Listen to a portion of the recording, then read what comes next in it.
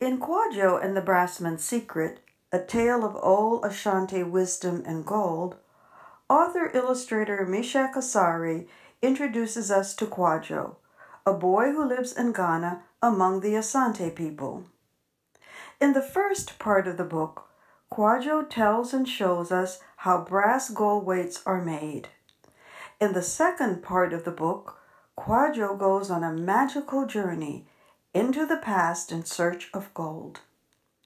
As we learn in the author's notes, in the past, brass weights were placed on scales and used to weigh gold dust. The tiny weights represented many things: a tree, a plant, an animal, people, an artifact, or a proverb. Today in Ghana, people pay with money, but there are still artists who make brass gold weights. In this activity, art teacher Myhre will show you how to make your own gold weight with clay and gold paint. I start by making a tube of sculpey. I pinch off a little, that will be the head. I cut top and bottom. This will be the legs and the arms. It's always better to work from the body than to add things to the body. It just makes them stronger. Now I'm using a pointed tool just to make the fingertips. And here's the head. I'm making sure it's the size I want. Now I'm adding 2 eyes, very tiny pieces. Now I'm making eyeballs. Now I'm making the nose. There it is. And I'm using the end of the scissors to make the mouth, and I close the mouth with my fingers. Now, I'm scoring the clay so the clay will bond with the neck of the man. And now I'm smoothing it out with a toothpick. Actually, it's a fruit pick. It's a little longer than a toothpick. This man is giving and receiving a fair price for his goods. Now I'm going to make a base for the man to stand on that will help him not tip over. And many Asante brass weights have bases. Next one, I'm making a leopard. I bent the legs downward instead of out. There's the leopard's tail, making the head just like the man, except ears. There's the little tiny eyes. There's the mouth. I'm going to make little tiny eyes and eyeballs. I can't forget the nostrils and the nose. I'm blending at the joint to make sure the head doesn't separate away from the body. Now, the spots. Every leopard has spots, and they say a leopard never changes their spots, but I'm not sure about that. Many, many, many spots, and it makes a nice design. There we go. See, the mouth of the leopard is open, and I'm making whiskers, and he's very handsome. Whiskers, nostrils, ears, more spots. Great. This is really a lot of fun. Clay is so much fun.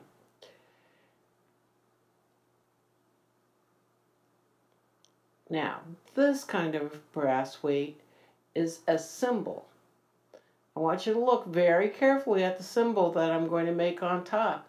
because you'll be able to find the symbol on the Adinkra chart.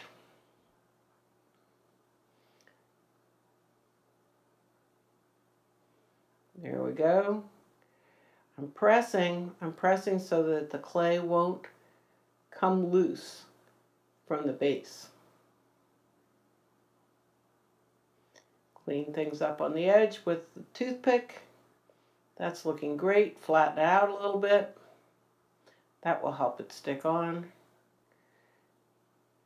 I like this decoration.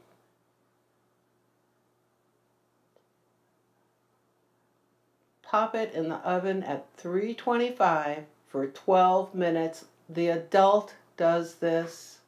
And now, acrylic paint. And they are nice and ready to paint when they're cool.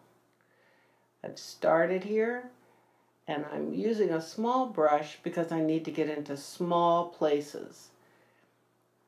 The back and the head. And I'm kind of like bouncing so I can get the brush down inside those dots. Finding all the hidden places. The tummy is a hidden place. In between the legs is a hidden place. And I keep moving my leopard around to get those places that I don't see. Ah, I see more. In between the legs, front and back. There are more. Do you see any parts that I haven't painted? There it is. Good eye. This whole other side, I completely forgot it. Now I have to paint everywhere. I see more hidden spaces. The inside of the front legs. I had no idea. That's why I had to double check. Check and check again. Any hidden spaces that don't have paint, they have to be painted. Yeah, sometimes I loosen up the paint a little bit, and we're painting the man. The man is giving and receiving a fair price. That's why I've named him Fair Trade. Being fair when you trade is very important.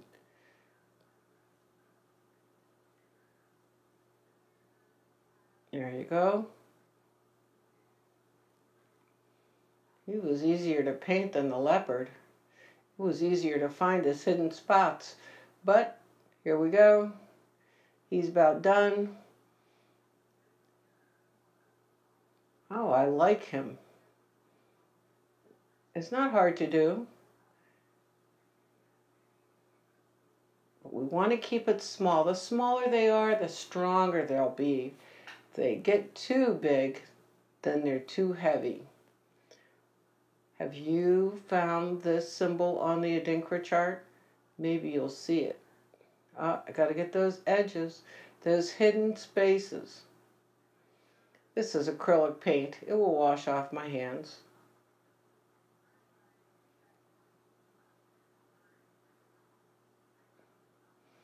This is spray paint, only to be used by an adult. Kids should not spray paint.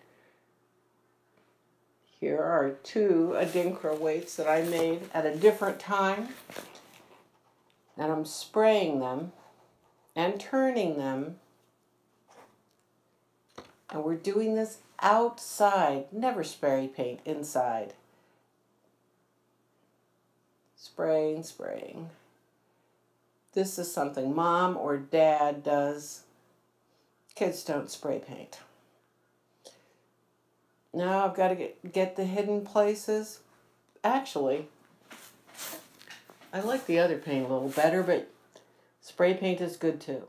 Gold acrylic paint, a toothpick, a brush, scissors, and what do you got?